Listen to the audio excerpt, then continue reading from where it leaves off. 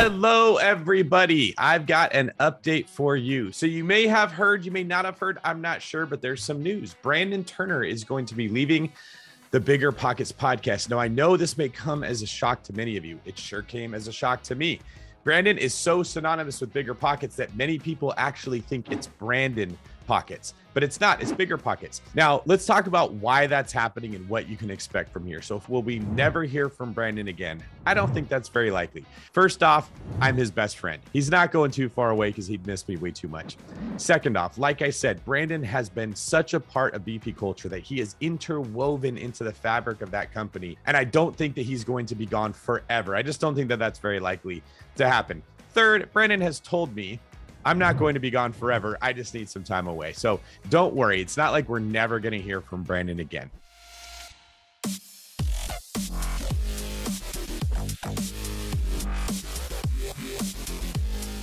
Let's talk about why Brandon's actually leaving. Well, what he's told me and what I really believe to be true is that Opendoor Capital is doing so stinking well that he needs to be spending more time focusing on growing that company and leading the people that are in it than just hosting the podcast that he's done for about 9 years so far.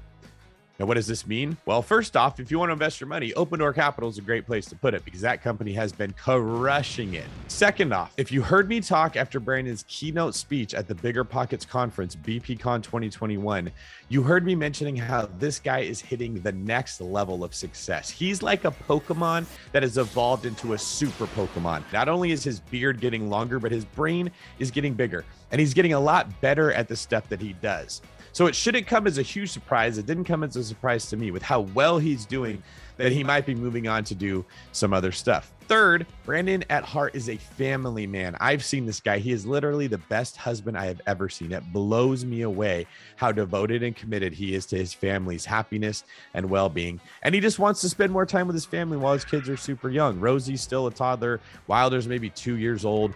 He moved to Hawaii to have more time to spend with his family. And so that's what he's going to go do. And then lastly, Brandon speaks through me. He's going to be in my ear telling me what he thinks I should do, what he thinks we should say, and how we can make things better. So his spirit will live on forever. So I hope you guys understand that there's no beef between me and Brandon. There was no issues that we had where it was only big enough for the two of us and I finally beat him in jiu-jitsu. And so now he's gone. It's nothing like that. I would actually expect Brandon to be making quite a few appearances. And when I'm in Hawaii, I wouldn't be surprised if we do more shows together for the podcast. Now, another thing that I would highly encourage everyone listening to this to think about is not just to think about the what am I going to go do, but the why. Why am I doing this? The vast majority of people that are listening to this video that are in the same world that I am are looking for their time back as well as freedom to do the type of work they want. I don't think a lot of people on Bigger Pockets hate work. I think they hate doing work that they don't enjoy. I don't think that they hate business. I think that they don't like the role that they're currently playing in somebody else's business, and they would like to have their own thing, which is what real estate investing does. Now, Brandon Turner might be the best example of exactly what it should look like when you get there. Brandon has got his time back. That was the goal. That's why he committed himself to real estate investing for so long. Brandon has got his freedom back. He can now do the type of work that he wants to do, that he feels makes the biggest impact on the world. Brandon Turner was able to move to Hawaii. He went from overcast, rainy, depressing Grays Harbor, Washington, into Maui, one of the most beautiful islands on the entire world, and he took his whole family there. Okay, he's the best example of what this can look like if you stay committed to the course. And that's another example I want to bring up is we shouldn't just be crying that we lost Brandon. We should be celebrating that Brandon reached the pinnacle that we're all trying to get to, and he's really the front runner that shows us what it can look like. Go give Brandon a shout out, celebrate what he's done, share his story with other people when they question why you're committed to this. And remember, if you stay on this road, you'll end up the same place that Brandon did too. Now, here's what you can expect moving forward. First off, when I heard the news that Brandon was going to be stepping away, I realized rather than just bringing in a new voice and something that you're not comfortable with or you're not familiar with, who then has to try to figure out how to interview guests, we need to take the offensive. We need to actually put out more content, different content, and better content. So while we're not going to be stopping the tried and true familiar formula of bringing in investors, letting them tell their story and learning from what they did, we're going to take that, we're going to add to it. Many of you may have recognized that we added the mindset episode that started coming out on Sundays, where we interview just successful people and find out what did you do and how do you think to become so successful, so that the rest of us can sort of rip off and duplicate that behavior. Well, we also started the Seeing Green episodes. That's where we take questions from you. You can send those into biggerpockets.com/David and just tell me, here's a question I have. Here's an area that I'm struggling. David, I've always noticed you do this. How do you do that? Whatever it is you want, you can ask those questions and then I will answer them for everybody to hear. Now, what I'm hoping that develops into is a Dave Ramsey style show. I have seen a lot of people do a lot of stupid stuff with real estate, where we have live callers that call us and say, I don't know what to do. I've got these options, or I've got these problems, or I don't understand this part. And we can answer those questions for everybody to hear. I think those are fun. I think those are educational. I think they're valuable. I'd love to be able to get an infrastructure built up to where we could bring that to you. Another thing that I wanted to do was start a State of the Market podcast, where we go over relevant articles that describe what's happening in the world of real estate. So those of us that are like me, that are just immersed in this world, I sell real estate, I do loans for this real estate, I buy real estate, I manage teams, I host the podcast. My whole life is real estate.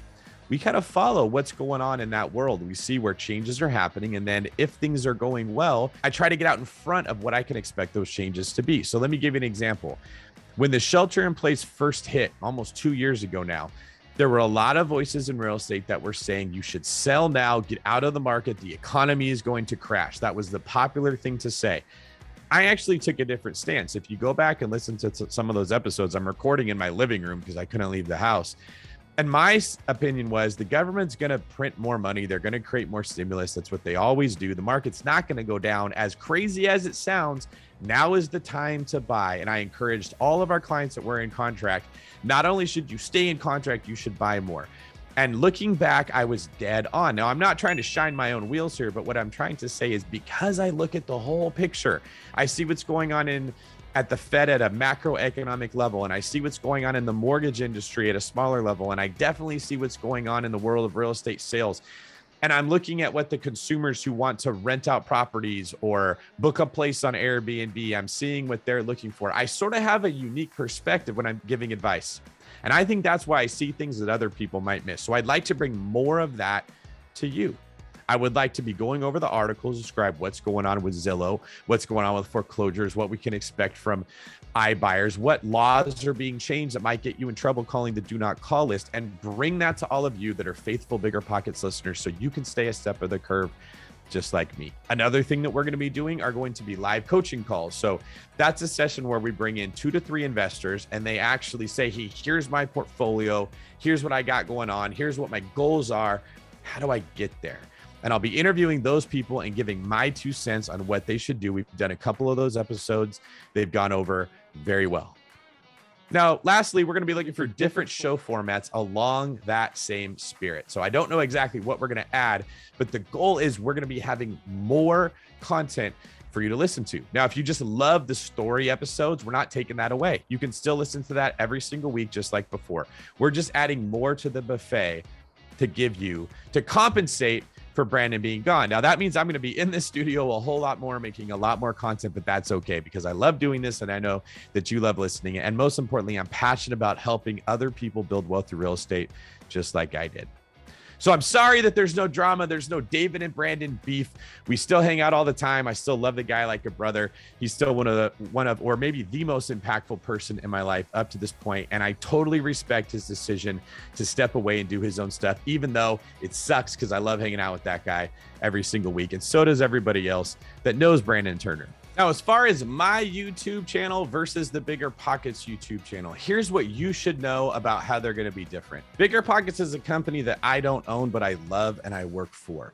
So when we make content for Bigger Pockets, it's in the spirit and the mission of what Bigger Pockets is trying to accomplish. They are trying to help people find financial freedom through real estate, and they do it by creating a community of people. This is why they have forums. This is why they have podcasts. This is why they have all these personalities that are experts in the thing that they do that come forward and teach on that thing. It's really an educational platform mixed with a community. My channel is just a little bit more simple. It's what's going on inside of David's head. These are the moves I'm specifically making, the companies that I'm starting or running, the things that I'm learning from the endeavors that I'm taking on. I recently did a TED Talk that'll be released pretty soon, that was titled How to Be Successful at Anything. And it's really just some of the principles that I've learned that I've used to make myself successful when it comes to learning something new, whether it's jujitsu or real estate. So if you really vibe with sort of my perspective, the way that I approach things, if you like my style of teaching, those are the people that should be following my channel, because I'm going to be sharing like what I see, what I'm looking at. It doesn't mean I'm not going to be making stuff for Bigger Pockets. We just make a different type of content there. That's purely educational. This will, of course, be educational, just like there's some educational stuff in this video, but it also shows some perspective, a different way of looking at the lens of how to build wealth, how to make decisions, how to play good defense, how to play good offense that's unique to me. And one of the ways that I'm going to be providing more content to you is to share outside of the box ways that you can actually generate income through real estate, or using principles that work in real estate investing applied into different spaces. So we're going to be talking about things like crypto, the stock market, different ways to make money with your house and you've maybe never thought about, storage options that probably haven't been talked about in other places, creative stuff that people are doing to generate money through real estate that's a little more nuanced than what a typical beginner might be told when they say, hey, go house hack or go put 20% down on a rental property. Those things are still great.